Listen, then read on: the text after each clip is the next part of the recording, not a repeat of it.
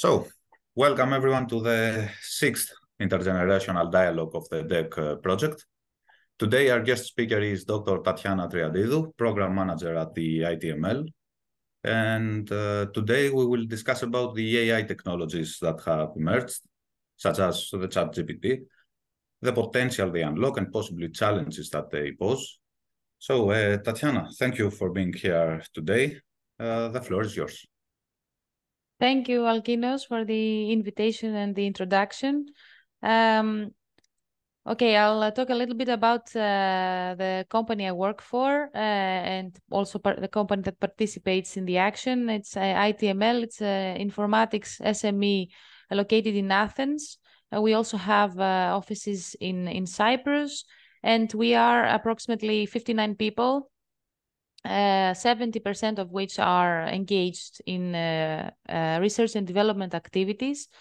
The main focus of the main focus of the company is, I would say, lies in four pillars. It's the security, cybersecurity. So there are products there for security incident event management. We're also very active in data analytics, and we also have a service there that offers business insights, exploiting data streams, very big volumes of data streams in real time. We also offer customer experience and user experience services.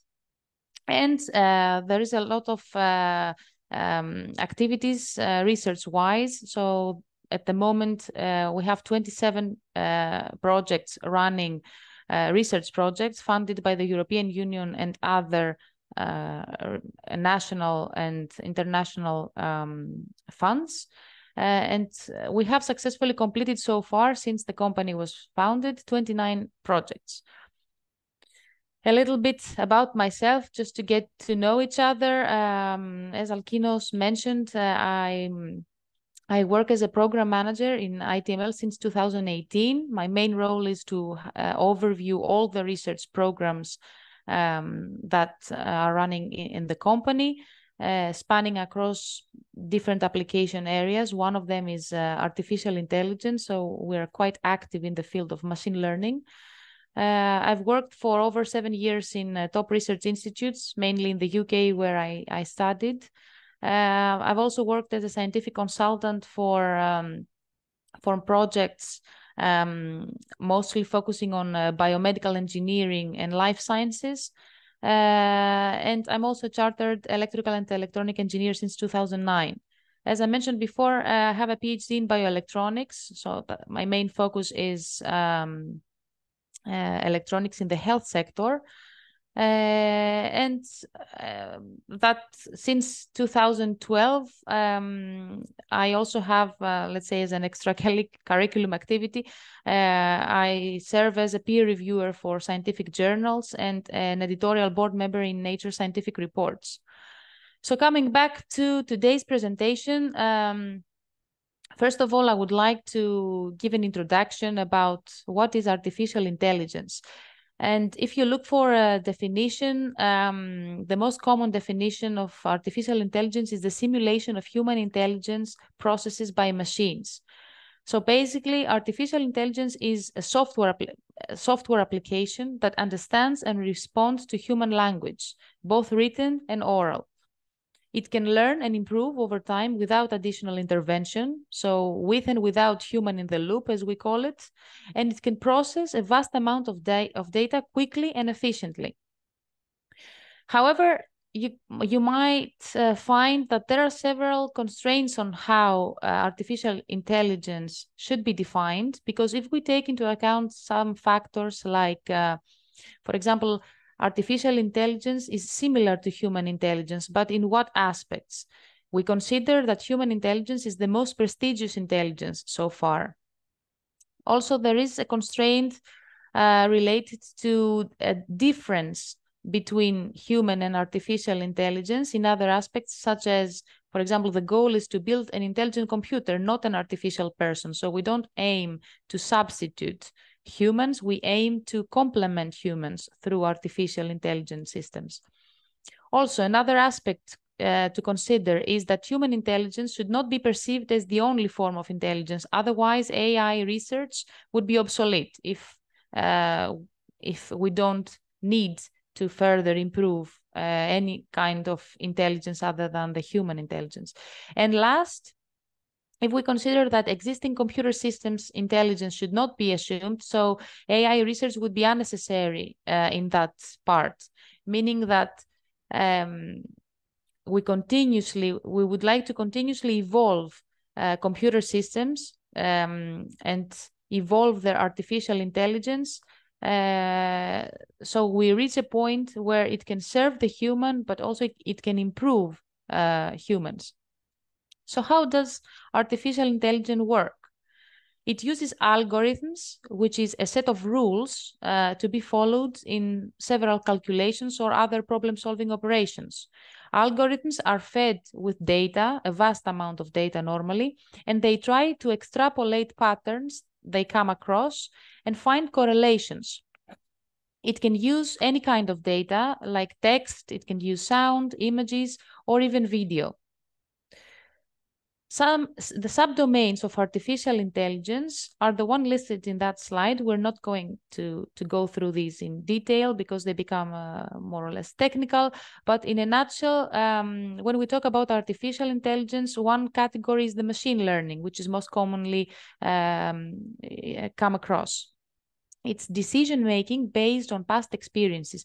So the system is fed with an initial set of data and it's trained. It learns from these training data sets to extrapolate patterns. And then when it is fed with a new data set, based on the correlations that it previously extrapolated, it can find new correlations on the new data set.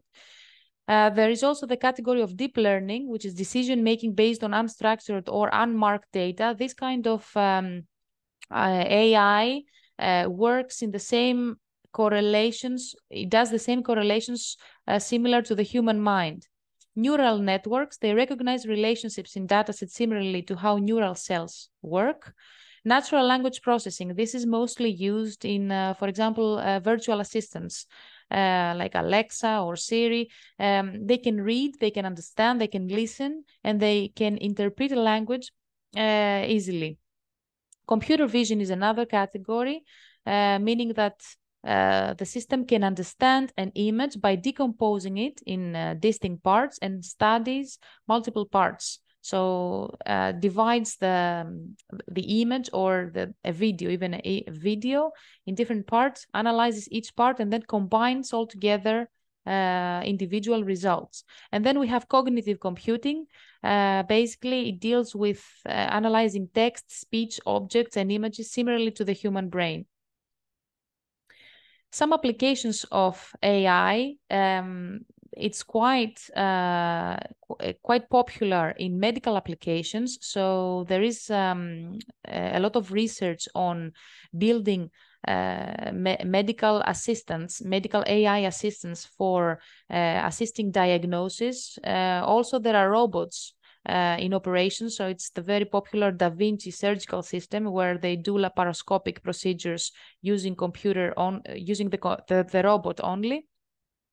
In the automotive sector, there is a lot of rising research on autonomous cars, trying to build a smart car that has a lot of sensors, that has a lot of incoming data from the surrounding environment, but also from the driver, so inside the cabin, and trying to determine what's going on and move autonomously. There are also robots in the assembly production lines, and this is already a fact in big manufacturing sites like Audi's or Fiat's manufacturing sites. Also in the e-commerce section, there are recommendation engines. They listen to our preferences, to user preferences, so they can use personalized recommendations for buying products. So it's targeted advertisement. There are also chatbots. For example, ChatGPT is one popular chatbot. And also in e-commerce, there are AI systems that have been built to predict demand so that they manage stocks. Also in disaster response, there are search and rescue robots that are becoming quite developed lately. They have capabilities such as image recognition and sound analysis, and in harsh and dangerous outdoor environments, they are sent to provide a very thorough mapping of what is there, of the environment, of any people that are in need of help. So in disaster response, the AI systems are becoming very popular as well. These are some concrete examples of artificial intelligence systems. As I mentioned before, digital assistants like Alexa or Siri, they are using natural language processing to understand our speech, and they perform personalized recommendations and answer to questions. Facial detection and recognition, for example, using our phones. This is also one form of AI. Text editors and autocorrection, which we come across almost every day, is another example of AI. Maps and navigations, for example, Google Maps, where they map the route based on the destination and the origin, and they also give predictions about traffic patterns. In red, there's heavy traffic. In yellow, it's medium traffic, and so on. So this is also an example of AI. Personalized search and recommendation. For example, if you search for a specific product, even using Google search, then, for example, in Facebook, you might find some sponsored but personalized recommendations of products that you have previously searched for. And this is, for example, a screenshot that I was looking for a chair for my child, and then suddenly in Facebook I found this personalized advertisement about high chairs for children. And then there is chatbots, as we mentioned before, and we're going to look into ChatGPT in detail later on in this presentation. So the pros and cons, the advantages and disadvantages of AI. Let's start with the advantages.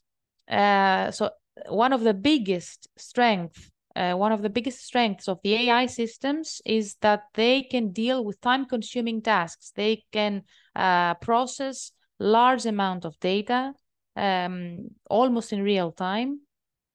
So this gives more free time for humans to deal with high-level tasks. They can extrapolate meaningful patterns that promote understanding. So think about having huge amounts of data that the human eye could never find a correlation. This is something that can be done within a blink of the eye. And this has several applications, like in medical diagnosis, in climate crisis. So AI systems have been used so far to process large amounts of weather data, of environmental data, and they can give predictions about the climate crisis, what comes next in the next few years even. The disadvantages of AI systems. Well, a lot of people are worried that AI systems will eventually substitute many jobs. So that means that unemployment rates will increase. There is also a concern about the advanced infrastructure that this system needs. They need, for example, very strong servers, a lot of memory, a lot of processing power because of the complexity of these systems. Also, one of the limitations of AI is considered to be bias. For example, if the AI system is trained with a data set that is already biased, the outcome is most likely to be a biased outcome. They often lack creativity, so the output is more or less predicted. And sometimes due to the limitations of the AI, because an AI system is as good as its trained dataset, as the dataset that it is trained to extract correlations, it may lead to false outcomes on which humans rely on it. So there is a big concern here about, should we rely on the outcome that the AI system gives us? And I will give an example targeted to the medical sector later on. And another big concern that there is a lot of research lately is the ethics that is involved when using AI systems. And this deals with, for example, ethical implementation could also touch the legal aspects. So the outcome of the AI, who is accountable for that in legal terms, in ethical terms? And this is a big concern that accompanies AI research lately. So let's see close to a case study now targeted on the medical sector. This is from a research that was conducted by the Google research team, the Google Brain research team. So they they conducted a study involving 21 pathologists using a deep neural network AI system. And the main purpose of the study was to investigate the key types of information that medical experts desire when they are first introduced to a diagnostic AI assistant. So the problem there was to use an AI assistant to help with the prognosis of prostate cancer. And there were a lot of concerns generally within the medical sector. So doctors, they don't trust AI because they're not sure about how it works, what kind of results it will generate. So that was a very thorough study about that. And the outcome was actually quite interesting, because if we would like to list the 5 things that doctors need to know before working with an AI assistant, it would be, first of all, to identify the capabilities and limitations. So the doctors would like to know the overall performance of the artificial intelligence system in terms of how accurate it is, how precise it is, the functionality, so what kind of information it accesses and how it is used by artificial intelligence. So the problem here is that most of the medical experts, they treat AI system as a black box. They don't know how it works. They don't know what input it takes, what output it takes, what process it follows. They don't know the medical point of view. So if we would like to treat the AI system as a colleague, as a doctor, as a fellow doctor, we would like to know what is their medical point of view in terms of cancer severity. So if they're more liberal in their diagnosis or more conservative. So that's also one of the things that the doctor would like to see. Also the design objective. What is the rate of false positives versus false negatives in the AI predictions? So false positive is basically when the let's say in the case of the prostate cancer, if from the data it is the patient has prostate cancer, but the AI system says the false positive is when the patient does not have prostate cancer, but the system predicts that it has. And the false negative is when the patient has prostate cancer, but then the system says that it doesn't have prostate cancer.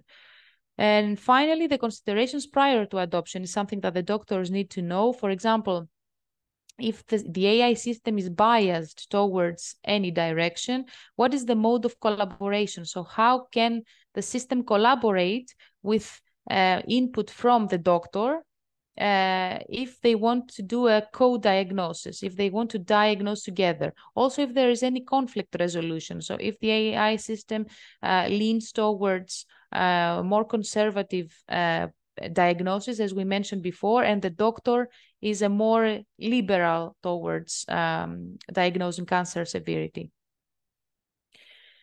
So in a nutshell, the main reasons for AI failure in medical apps, why AI systems are still very primitive in being adopted widely in medical applications, if we would like to summarize this, are 4. The lack of transparency. So the doctors, they cannot know how an AI system works. It's a black box, as we mentioned. So they want to know the limitations, the capabilities, the intended use, and the utility over existing practices of the AI system. The algorithmic aversion. This means that humans tend to reject the advice of an artificial intelligence system in a case where they would accept the same advice from a human. So that's something that is quite common, but this is also associated with the lack of transparency. So if the humans, they don't understand how the AI system works, they are more likely to reject its advice even though the same advice could come from a human. Interpretability. So machines, that's a big issue because it's basically lack of communication from both sides. So machines cannot understand humans, and they are often not understandable by humans. So there is some sort of misinterpretation between both parts, and that creates a lot of problems, both in terms of accepting the AI system and also interpreting its outcomes. And lack of generalization. So the AI systems are strictly trained for a specific task, and if something new comes by, so if we have, for example, a new patient with data that might not be that might differ in some way from the trained data that the AI system was trained for, then the result might be completely different, might be a false positive or so on. So a sentence that summarizes this study would be that clinicians are likely to relate to the AI system much like they do to a fellow colleague. So we have to design artificial intelligence systems thinking that they are an equal member of a team, that they could behave, they should be treated like a fellow colleague. And let's go on with case study 2, and this entails ChatGPT, which stands for Chat Generative Pre-trained Transformer. This is a highly sophisticated AI chatbot. It was developed by a company called OpenAI, which also has a research lab that gives open access software. It uses natural language processing to create human-like conversational dialogues. It is based on large language model-based processes. So it means that it processes vast amounts of text data, mostly from the internet, so from online sources like articles, social media posts, emails, code as well. And it enables users to refine and steer a conversation towards a desired length, format, style. So there are certain parameters that the user can enter, and then the chatbot can produce the relevant content based on the parameters that it's given. And the important part here is that it's self-learning. So it continuously improves itself. We don't need a training data set, which is what we do in most cases, mostly with machine learning systems. It's self-learning, so it continuously learns from the data that it's been given, and it improves itself in terms of accuracy of answers, and so on. Some examples that ChatGPT is used for: it can write cover letters for job seekers. It can summarize documents and blog posts. So we can feed it with an online book, and within a few seconds, I would say, it can produce a summary of the book. It can produce test questions for educators. It can generate legal documents for lawyers based on existing templates, for example, that it retracts from the internet. It also can debug code for software developers. These are just some screenshots from the examples that I mentioned before. So you can see this ChatGPT can even generate jokes. It's highly sophisticated. It can prepare somebody for an interview. So it can give a set of questions that are very spot on based on the targeted job application. It provides a document summary of a book within seconds. What are the benefits of ChatGPT? Obviously, there are two sides of the story. There are benefits and there are drawbacks. And there is a lot of discussion at the moment around ChatGPT. One of the main benefits is obviously that it improves the accuracy and effectiveness of any library search system. Instead of having to search in Google and find reliable sources online, it does that within a blink of the eye.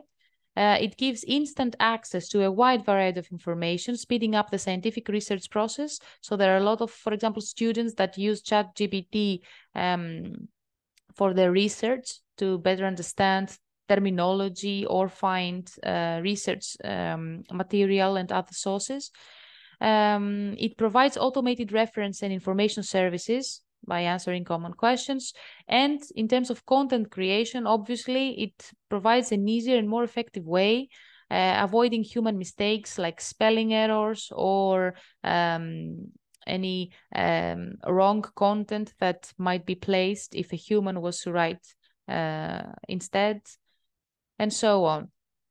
On the other hand, though, there are implications, obviously, of ChatGPT.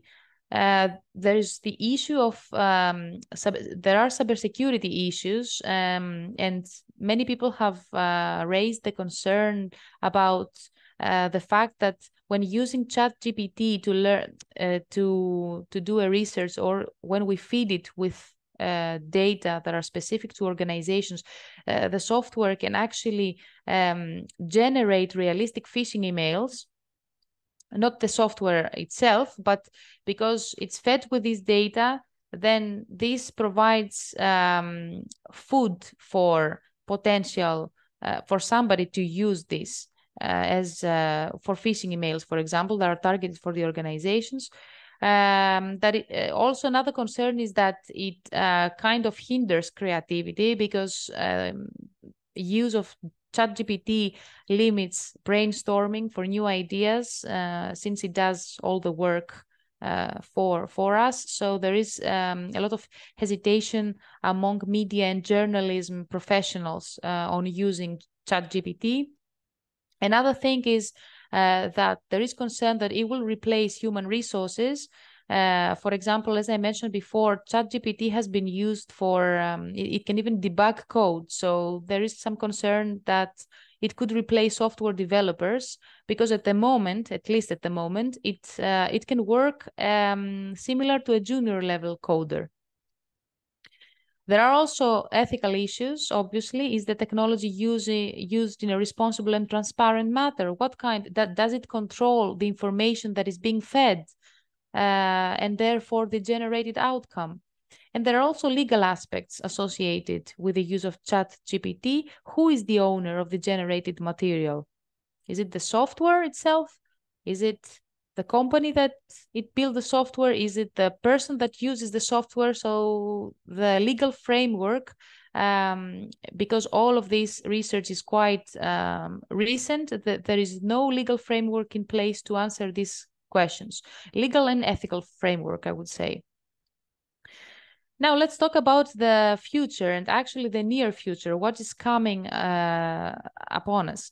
The AI paradox, this is something quite interesting, because it concludes in a sentence something that has troubled a lot AI researchers. So what is difficult, if you think about it, what is difficult for humans, it's easy for the machines.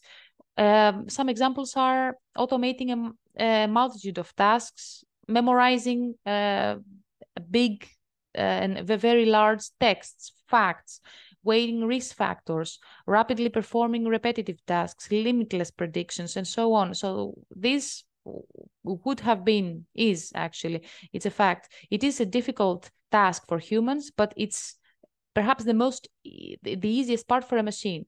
On the other hand, what is easy for the humans is difficult for the machines. And this has to do with understanding human sentiments and emotions, manipulating objects in an uncontrolled environment, so in an environment that the system has not been trained for. Picking up slang language, for example, generalizing tasks. We talk about generalization, which is a big problem, a big limitation at the moment for AI systems. So what is difficult for humans is easy for the machines, and vice versa. What is easy for the humans is difficult for the machines. So this comes to the conclusion that human and machine intelligence are fundamentally complementary in nature, and we have to treat both aspects, having in mind this sentence. So if we would like to re-envision work, how we work with the AI systems, because it's a part of our life nowadays and it won't go away, we have to work towards that direction, because society is not ready yet to define boundaries and common processes when working with the AI systems. So if we would like to re-envision the work, we have to treat humans and AI as equal members of the team. There is a lot of ongoing research on how to improve AI systems, their precision, their accuracy, their bias, so to minimize their bias and so on. But recent research says that this is not the direction. This is not the only direction. We have to move towards considering both humans and AI as a team and then work from there. We have to understand both parts' limitations, capabilities, point of views, functionalities, so we understand what each part is capable of doing, where it lacks capabilities, so the collaborative interaction can be more efficient. And the ultimate gain here is that we achieve a constant and mutual improvement. So where humans fall behind, then there is the AI system that complements, and vice versa. And every part gives feedback to each other for a constant and mutual improvement. This concept is taken from a recent paper, and they talk about hybrid collective intelligence. The paper identifies 3 types of intelligence. There is the technology-centric, so the AI will soon outperform humankind in all areas. So this is one notion. There's the human-centric, which supports that humans will always remain superior to AI when it comes to social and societal aspects, both in terms that the machine will not be able to understand and to reach the level similar to humans, that they understand sentiment, slang language, as we talked previously, emotions, and so on. But also there is, in this part, there is also the other belief that the AI system will be as good as its inventor. And there is also the collective intelligence-centric approach, notion, I would say, which supports that true intelligence lies in the collective of intelligence, in the collective intelligence of both humans and AI systems. But what is actually the take-home message from here is somewhere in the middle, so that we combined all these 3 kinds of the 3 types of intelligence, and we talk about hybrid collective intelligence, which combines all 3 aspects. So humans and AI machines, they work together, they collaborate, they don't just coexist, they don't just cooperate, they collaborate. They work with each other in the same tasks, and they constantly provide feedback to each other, so both sides are improved. So if we would like to redesign our relationship with AI systems, we would it would be ideal to base on these 3 pillars. These 3 pillars. The first one would be that we organize together, so we divide tasks based on the capabilities and the mode of collaboration and the limitations that each part has. So we can also talk about accountability in this way. So who is accountable for what tasks? Then we interact together through a better human-machine communication, through being able to identify intentions and align intentions from both sides, identify behaviors and monitor these, and evaluate behaviors throughout the process. And finally, the third and perhaps most important pillar is to be able to improve each other. So through mutual understanding of human and machine limitations and capabilities and a constant interaction, we are able to achieve a constant human-AI calibration. So this means that both sides are constantly improved, and this ultimately increases trust, mostly trust from the human side towards the AI system, which is something that is problematic at the moment. So the challenges in redesigning human-machine collaboration would be summarized in these 4 bullet points. The need for human centricity in designing technologies addressed for humans. So we need to put the human at the center, and design in favor of the human, but not only having in mind that the AI system will serve the human. Then we need to develop a more dynamic and flexible human-machine team organization. So as I mentioned before, a team where tasks and activities can be allocated dynamically and flexibly between humans and machine based on each other's strengths and weaknesses. Then we need to capitalize upon machine affordances to help overcome human limitations effectively, so we can enhance the human decision making. This means that we capitalize on the strengths of the machine to help humans, and we capitalize on the strengths of the humans to improve machines. Finally, develop communication and interfaces that can support mutual understanding. A big problem nowadays is the so-called explainability in AI systems. The AI systems are not transparent and they're not explainable enough. And therefore, any interaction with humans has more or less problems. So developing better communication from both sides will increase also the trust in a human-machine collaborative configuration. So if we would like to improve human-machine partnership, we could summarize that could be a three-step process. So first, there is a lot of theoretical background to be researched. So we talk about conducting a thorough research on studying and optimizing collaboration, identifying precise limitations, capabilities, as we mentioned, functionalities, points of view, and so on. Then we have to redefine workforce practices with collaboration in mind. We shouldn't try to incorporate AI systems into existing workflows. So workflows and everyday practices need to be redesigned from the beginning. And then we have, of course, and this is a very important part, to prepare for an evolving workforce, because AI is currently being and will be woven into collaborative processes. This means that we need to prepare the workforce, upskill the workforce, and also increase the acceptance of the workforce so that they are willing and ready to be collaboratively working with AI systems. And finally, this is the last slide that it's from a quote from Professor Barbara Gross. She's a computer scientist at Harvard University, and she has published a relevant paper on that. Which she mentions that AI systems will need to be smart and need to be good teammates. But this, I would say, works both ways. Humans need to be good teammates with the AI systems as well. Otherwise, the entire effort will not be successful if we would like to treat them as equal members of a team. So that summarizes my presentation. Thank you for your attention, and I will be happy to start the discussion and answer any questions. Thank you very much. It was very interesting. Anyone, you can write your questions in the chat or open your mic.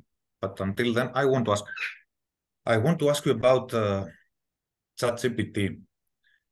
As someone who works in machine learning and this technology all these years, do you see it as a turning point in the sense that it makes those technologies mainstream?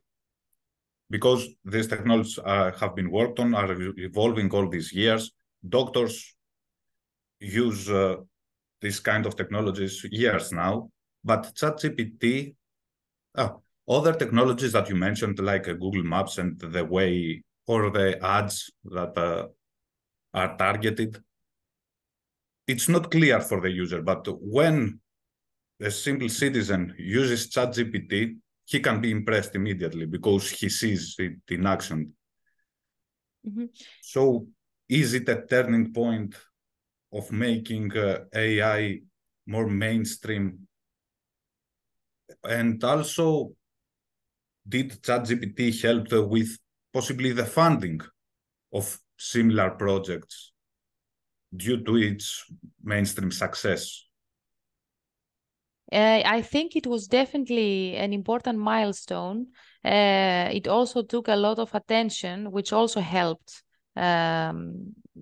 it becoming a milestone because Elon Musk was also involved in the OpenAI company and so on. But it definitely comprises a milestone. For me, I think it all started it all became more apparent to the simple user since the digital assistants came by. So the moment that Alexa or Siri, they started to appear, that was the first turnover, as you mentioned. But then this is exponentially being evolved at the moment, and ChatGPT, I think it will change a lot of things, a lot of things the way we perceive AI. Because when the digital assistants first appear, I think the society was not that much familiarized with the AI and what this is about. Okay, it's impressive that I can talk to a machine and they can understand me, but there were also a lot of bugs, a lot of misunderstanding, whereas ChatGPT, I think they've done an amazing work there, and it's continuously improving, and they can give very, very precise and to the point answers, which in my mind is what impresses the most the user. So I think now, yes, it is a milestone, not the turnover as you mentioned, at least in my opinion. But it's a very important milestone, and now from now on, I think we're going to see exponential evolvement towards highly sophisticated chatbots and assistants as well. Yeah, thank you. Now, since you are more than well acquainted with academia, and also you are in editorial boards of journals, considering ChatGPT in higher education and in research, in academia in general, what's your perspective? How can you see it working well or creating problems? You talked about students using it to help them with their papers or assignments or whatever. How can we find the balance between helping for the assignment and being productive, or just, taking something, copying it, possibly mistakes that the student will take for granted, or even researchers at a higher level using ChatGPT extensively for research papers? How do you see ChatGPT in academia? That's the gist. I think as with every tool, first of all, it's as good as the user is, and the use can be what we make out of it. So I would say that ChatGPT, if used in a correct way, it can be a very, very powerful tool. Although I'm not sure if, for example, all these resources that it presents are liable, are checked for liability. That I'm not sure enough. Whereas traditional sources like Google Scholar, for example, for publications and for academic publications, we know that it's already checked for that. All these are liable sources, well checked. This is one thing that I'm not sure about, if all the sources that uses are liable. So I'm not sure if a user can completely rely on that. To be honest, it's something new. There should be a legal framework around that restricts certain sorts of usage, if I may so. But it's still all very new and boundaries are very fuzzy. So I would say that at this moment, at least with current circumstances, the tool can be used. It's like a knife. You can kill someone, or you can use it to cut your food. But I think that's a very good example of how I see ChatGPT at the moment.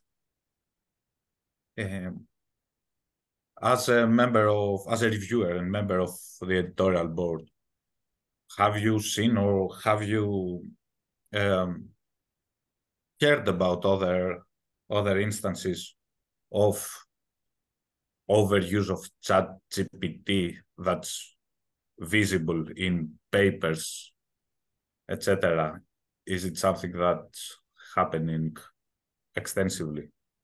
As a member of the editorial board and the peer reviewer, no, I haven't heard any of that. But through my involvement in these European funded research projects, I've heard cases, and that was actually one topic of discussion in a recent meeting I had with some partners, that the generation of deliverables, it's the official document that summarizes work within a project and is submitted to the European Union for official review. I have heard that in some organizations, they have used ChatGPT to generate a deliverable for that.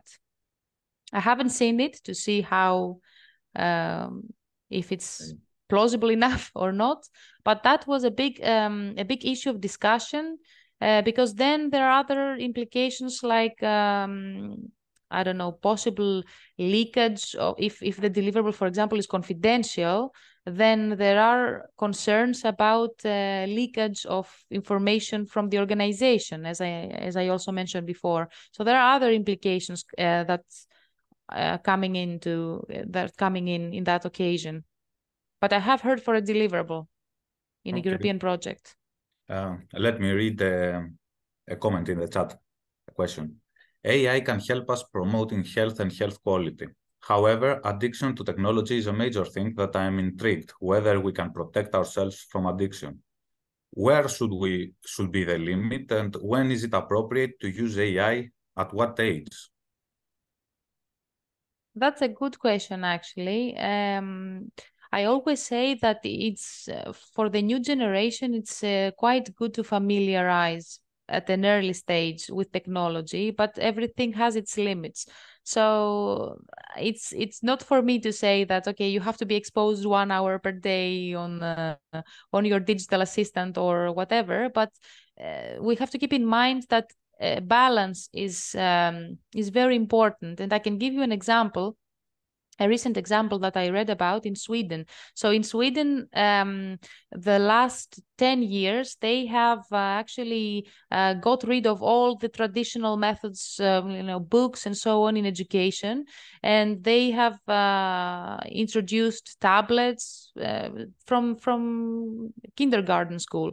And then after 10 years, they conducted recently a study, and they realized that students that were 12, 13 years old now, that they started when all this system was applied, they had problems. They had problems in writing. They had problems in concentrating. So then they decided to go back to a balanced system between technology and traditional methods.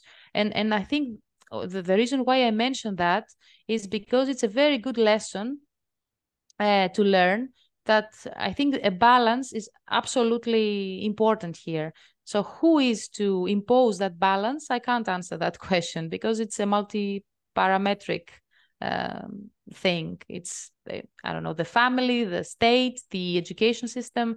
It's a lot of things, but I'm very much in favor of a balance. Yeah, I agree. And that both in school and in universities that we were Yes, absolutely. The students should be trained to use AI. I mean, even in universities, there should be, I don't know, a course or whatever, seminars, etc., that will show them some things. Absolutely. And since primary school, they have to through, playful interactions, they have to get acquainted with what is AI, because it's in everyday's life. It's in everyday's activities. So they have to be acquainted. But the balance is a very big discussion that I don't think there are precise answers in that. Okay. Another question, more philosophical, because, for example, I was watching an interview of Christopher Nolan, the director of Oppenheimer, and he talked about those moments that they knew they didn't know if they should push the button for the atomic bomb because they couldn't be sure for the consequences. And he mentioned about the AI thing that maybe there will be a scientist somewhere that will have to make a tough decision about some AI. That's okay, borderline science fiction philosophical question, but could you see a point where we should be really afraid of a technology that emerges from AI evolution? This reminds me of something that I read I don't know, a year ago, that Facebook has developed two AI systems that were talking to each other, and then suddenly they were self-learning algorithms, and suddenly they changed to another language that they built themselves, and they were the only ones that could understand. And then Facebook had to shut down. They had to shut down because it started becoming a little bit frightening. So it actually happened. I mean, on a research basis, because that was the research lab of Facebook. But it is there. It is a possibility. And this is why it all has to be accompanied with the proper framework, legal, ethical, educational framework. The society has to be ready for that. So it is something. It is a big worry when it comes to all this AI research fuss. Yeah, because when the potential is seemingly unlimited, yeah, the risks are there too, I guess. Yes, everything has its risks and benefits, but we have to decide what overcomes what in order to keep using a technology. I think the benefits of using AI are more than the risks, and with the proper frameworks in place, we can manage to have the right, well, close to the right, because we can never be 100% sure that they are used in the right way, but we can work towards that direction. Okay, great. Is there any other question from the chat? Anything you want to ask? Or you can open your mic. Hi, it's Electra.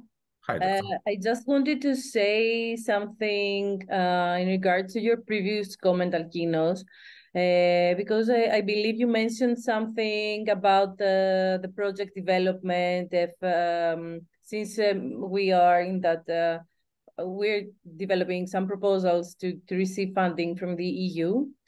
So I was also intrigued in some, let's say, more simple proposals to ask GPT to provide me with some replies in some more general questions. So, for example, how do you believe that you will manage, I don't know, the proposal, etc. So this is something general, and I believe that ChatGPT can give you like a concrete answer of the methodology of how a general management of a proposal is done. So for me, it was very helpful because it provided me with the method, but then I had to tailor the response well in my proposal. So as Tatiana mentioned before, this tool is a very supportive tool. It can provide you with some answers that could make your life easier when writing something. But definitely, I don't know, at least in my case, it needed further I had to review it well, so to fit in my proposal. And in addition, because I have worked with other researchers, when I feel that ChatGPT provides the responses in a specific manner. If you ask something, it usually gives you the bullet points. It says something general about, if you ask, for example, something about community engagement, it says that for community engagement, you can do the following: A, blah, blah, blah, B, blah, blah, blah. So if a researcher takes that and copy paste it in a document, it's very easy to understand that this text was not produced by like a person, if I can say so. So I really believe that it's something helpful and can support what we as a researcher or I don't know, proposal developers we do, but it definitely needs like the human mind in a way to make it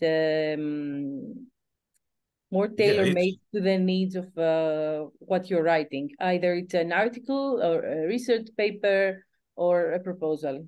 It's what Tatiana said for AI in general, it is complementary to the... Exactly. And that's the line that, because we have young people, young students in here, I want them to understand that, because I have seen papers in assignments, etc., that it's pretty obvious that part is just ChatGPT, nothing. You can see it, and it needs the human improvements and to make it specific to what we are working on. Let me read the question here. AI has gained much recognition and research funding might be directed towards AI.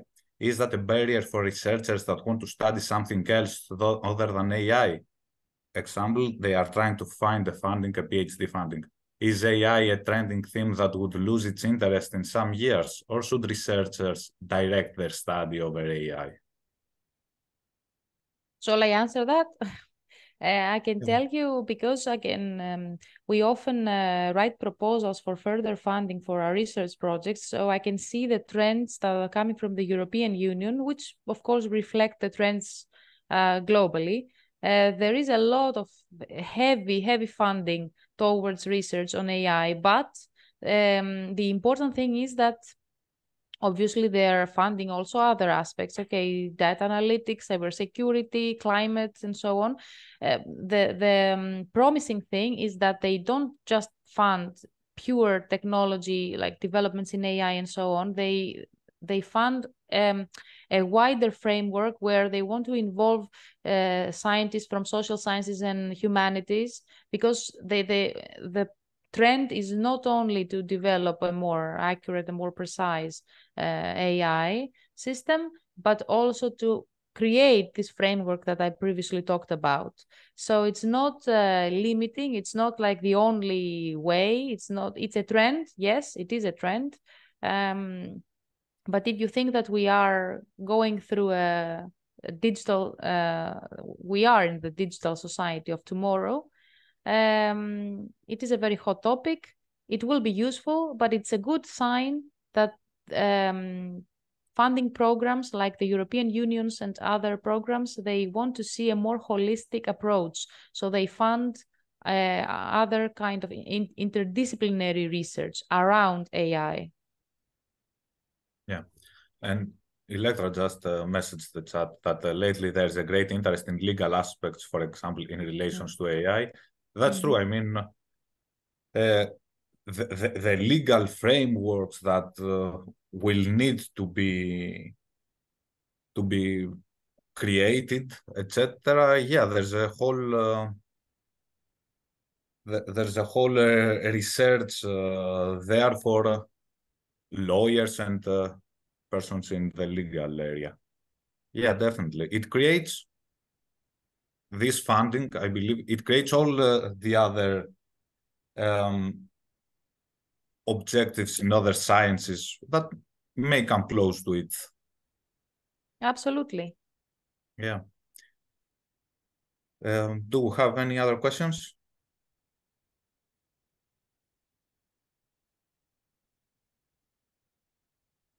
Okay, we're about in the 1 hour mark. If there are no other questions, we can end this dialogue here.